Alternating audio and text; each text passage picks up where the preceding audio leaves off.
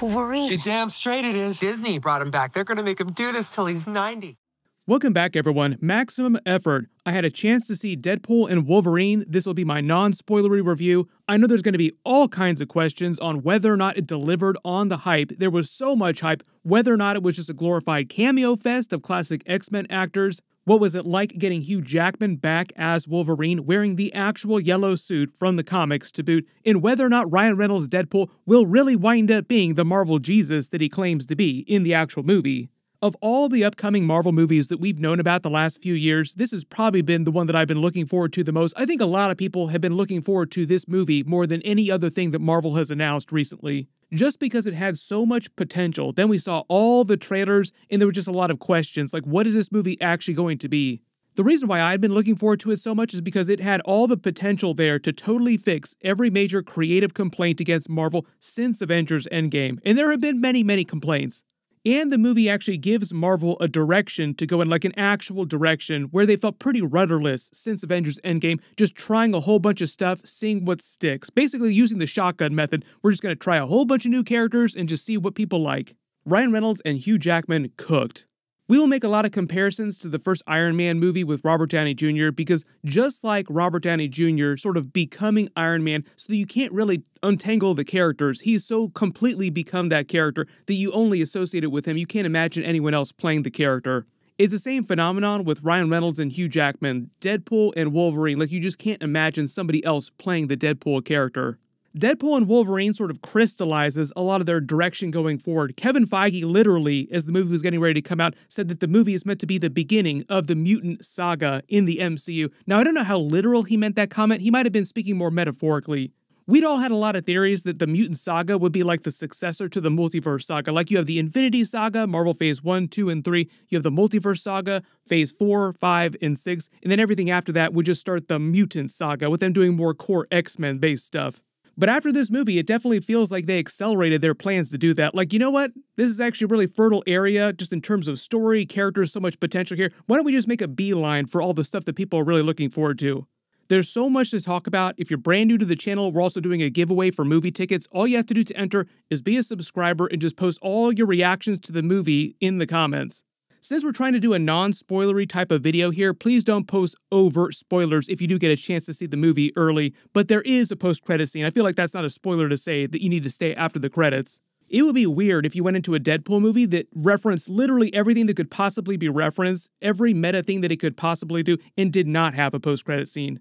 I will do a totally separate video for that later this week and a full breakdown video with the many, many, many Easter eggs and references. So make sure to go see the movie as soon as humanly possible. Don't wait a couple weeks. Don't wait for it to come out on home video and Disney+. Rush to your closest theater as soon as possible. Starting with probably one of the biggest elephants in the room, everybody's been seeing all the trailers, the billions of cameos from all the classic Fox Marvel movies, cameos from other legacy movies pre-MCU, and a lot of present-day MCU stuff mixed together. And one of the highest compliments I could give this movie is that it manages to balance all those cameos, all that craziness, and still maintain the heart of that original Deadpool movie. Only 9 people, but my entire world is right here in this picture. And I have no idea how to save it alone, but you know how to save it. Like, this movie is the real Multiverse of Madness that we always wanted to get when we saw those Doctor Strange Multiverse of Madness trailers. The movie absolutely trashes the Multiverse Saga movies, so if you've been looking forward to Deadpool making fun of all those, he definitely does that. Going into it, I thought of it as more of a swan song for a lot of the classic Fox Marvel movies, just because so much of the movie trades on the comedy of the Fox movies being defunct now that the MCU has all those characters back.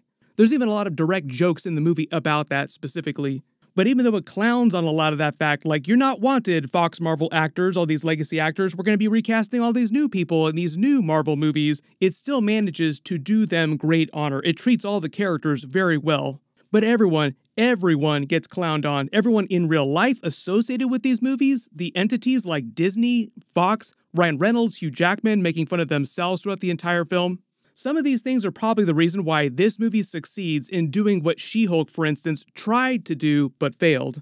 They found a way to keep the focus on the actual character journeys throughout the movie while all this crazy stuff is going on around them, multiverse style. And one of the big problems, I think, recently the last several years, you have a lot of Marvel movies since Endgame, Phase 4, Phase 5, Phase 6, starting to lose their way, getting buried under the spectacle of it all. Marvel's biggest weakness has probably always been its actual scripts. Mostly because even going back to that first Iron Man movie, they never really had a finished script before they started filming any of the movies. James Gunn's Guardians of the Galaxy movies are probably the exception to that just because he writes them himself, and in this case too, Ryan Reynolds is one of the main writers of the movie. Now he isn't the only writer, big reminder that the writers of the original Deadpool movies came back to actually write on this too. Which I think is one of the ways why they're able to maintain the core Deadpool character while this is all going on. Like they're trying to bring him into the MCU, trying to do all these other things, call out the MCU just in general, course correct the MCU heading forward into the next Avengers movies. So under any other group of writers, the movie probably would have failed. Really good example of this phenomenon is Infinity War and Avengers Endgame. Don't really have scripts, just like a collection of notes they scribble out every single day and give to the actors when they're trying to work through scenes. If it hadn't been the Russo brothers and all the Marvel actors who'd been doing these movies and playing these characters for so many years on all different sides of the equation, like all the creative people involved in making the movies had been around these for so long, those movies could have been a shadow of their former selves. So because they just carried a lot of the original Deadpool movie creative team forward to make this movie, it manages to combine that Infinity War level spectacle. I think Infinity War is probably a better comparison than Endgame just in terms of the vibe, even though there are many Endgame references specifically in the movie. Combining that with the heart and soul of the first Deadpool movie, which is a way smaller film. And even though it uses a lot of the cameos for just general comedy, it pays each of the characters that it uses for those cameos with great honor. Which I think is why it's so easy for a character like Deadpool and Wolverine, for instance, to get away making fun of everyone so much without getting the same hate that, say, like She-Hulk gets, because it treats all these characters with a lot of respect. Of course, there's all kinds of Disney references, Fox jokes, Marvel Kevin Feige specific references, literally every joke, like I said, about any person or any entity in real life, any previous Marvel movie that could be made fun of, gets made fun of. No one is safe from being clowned on in this film. Least of all Ryan Reynolds and Hugh Jackman. In fact, I don't think it's a spoiler to say because they put it in one of the recent trailers, but in the movie, Hugh Jackman's Wolverine actually calls Deadpool God's perfect idiot, while Deadpool spends most of the movie making fun of Hugh Jackman's Wolverine. You really are God's perfect idiot, aren't you? The answer is yes. Just a little taste of how meta the jokes get, because that line is taken from the first Deadpool movie intro scene where the writers of that film, writers of this film as well too, called Ryan Reynolds God's perfect idiot.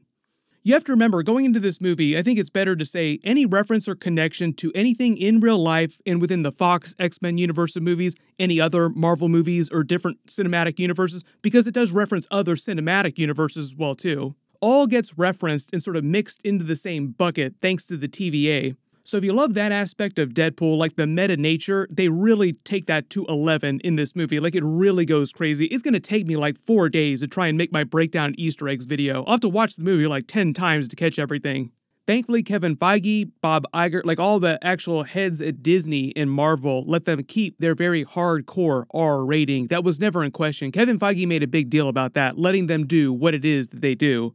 He also said the success of this movie opens the door for more similar R-rated movies in the MCU just in general with other characters. Without getting into spoilers, he makes a lot of very special references to other really big Marvel characters, so you just kind of wonder what that means about the actual canon if he knows these other characters. Like, when did he meet these other people? Like I said, lots of references to other cinematic universes. Just talking about the actual script and the story a little bit, the TVA was probably a brilliant move for them to bring all this stuff together and bring Deadpool to the MCU, while also solving a lot of Kevin Feige and Marvel's current problems with the MCU movies and shows just in general. Sean Levy, the director, said that some of that wound up being coincidence. Like, you think some of the references are about specific things that happened the last year or two, but he says they actually wrote the movie a couple years ago, so there will be some things in the movie that just happen to work out that way for the benefit. But Marvel's had it bad the past few years. Movies, shows not doing well, actors being arrested, then fired. They banked 2 separate massive Avengers movies on Jonathan Majors, Avengers 5, Avengers 6, and then outright fired him. Talk about debacle. Like, how do they recover from something like that? Then along comes Deadpool, the opportunity to answer how they're going to recover from this whole mess. Deadpool is just as good at fixing problems as he is making them himself. One of my favorite concepts in the movie, and this is true of all Deadpool movies, is that no matter what you do, Marvel, good, bad, things that succeed, things that fail, it's all good as long as they call themselves out on it, and Deadpool is the character to hang a lampshade on that. He's the person to call them on all their bullcrap. You do all this crazy stuff through Marvel Phase 4, Marvel Phase 5, some of it works, some of it doesn't, but Deadpool comes along and just takes the piss out of everybody, himself included. The movie itself also serves, as you would expect, as a commentary on superhero films just in general, like the state of superhero films, cinematic universes like the MCU, but also on what the legacy of a lot of these characters and actors are in general, these people who used to be in all these big Marvel movies back in the day. And a big part of that, obviously, that storyline is carried by Hugh Jackman's Wolverine. In the movie, he's playing Wolverine from another universe who is a failure, as opposed to the main version of Wolverine he's been playing for all these years through the Logan movie, who in the movie is held up by Deadpool as the greatest X-Man of all time. It was a dream to see Hugh Jackman in that yellow comic book suit finally. I'm sure most of you at some point have seen a bunch of Hugh Jackman's other non-Marvel movie stuff. He's fantastic in everything, like he's a great song and dance man. He is like the EGOT of the Marvel Universe. He has won every single award that you could possibly win. And even though it didn't wind up in the movie, they actually thought about making him do a full-on song and dance number in his Wolverine suit in the film. I'm kind of glad that they didn't. That would be ridiculous. Maybe they did like a bonus feature or like something separate that wasn't part of the actual movie for that. He's been talking a lot recently about why he chose to come back as the Wolverine character. There's just so many other directions to take the character that they didn't do in the past. A lot of the movie is also paying off a lot of deleted scenes and ideas that they were never able to do in the classic Fox movies too. Emma Corrin was great as Cassandra Nova. If you're not familiar with her character, they've actually been trading on a lot of story that comes from her comics in the X-Men 97 episodes recently too. Most of you will probably remember them from The Crown on Netflix, but they played Cassandra Nova with this crazy unhinged Willy Wonka style energy, which is meant to be a spin on Professor X because she is his twin in the comics. Don't worry, we will unpack all that stuff and those connections in the movie when I get to my breakdown video later this week. Pretty much all the main actors from the first two Deadpool movies are back. Blind Al is amazing. She's in all the trailers, so you've seen a lot of her energy during the film. But if it wasn't clear, because there is a lot of talk about there being so many trailers, all the trailers only take from about the first 40 minutes of the movie. So if you feel like you're going to this movie knowing too much about it, you know nothing. There's like so much untapped stuff that they don't get into in any of those trailers. They even planted a bunch of fake leaks when they were making the movie to throw people off, so a lot of what you thought you knew about the movie might actually be wrong. And even though it was kind of borderline to talk about it, they put her in the recent trailer, so I don't consider it a spoiler if it was made it into a public trailer, but, just wait for it for a second, Daphne Keane did come back as X-23, she's here in the trailer here, so like I said, I don't consider it a spoiler. Probably my favorite cameo in the movie. I don't want to talk too much about the other cameos just because I'm going to do a whole separate video about that later. But her coming back was everything that I thought it would be and could be. It was amazing. There's a lot of musical Easter eggs that they bake into this too, themes from other classic Marvel movies and classic actors, but the original music they created for this, like the brand new music, was also pretty solid. I'm still pretty partial to the music in the first Deadpool movie though. I'm gonna have to watch the movie a couple more times to decide where I rank it in the Deadpool movies now. Right now, I still think that the first Deadpool movie is probably gonna be my favorite. This might be like a close second or like tied for first, and then Deadpool 2 I just feel like isn't quite as strong as either this movie or the first Deadpool movie. Once you do have a chance to see it, just post your reactions in the comments below. Please don't post spoilers on this video though. I will have a couple separate videos later this week. We will talk about all the spoilers then. Like I said, there is a post-credit scene, so be sure to stay after the credits. In the way they leave things just in general, to talk about it in a non-spoilery way, as you would expect, Deadpool making as many messes as he tries to fix, things are as chaotic as ever at the end of the movie. But you do walk out of this movie feeling like the MCU has an actual direction, like it has more of a focus that it didn't have before.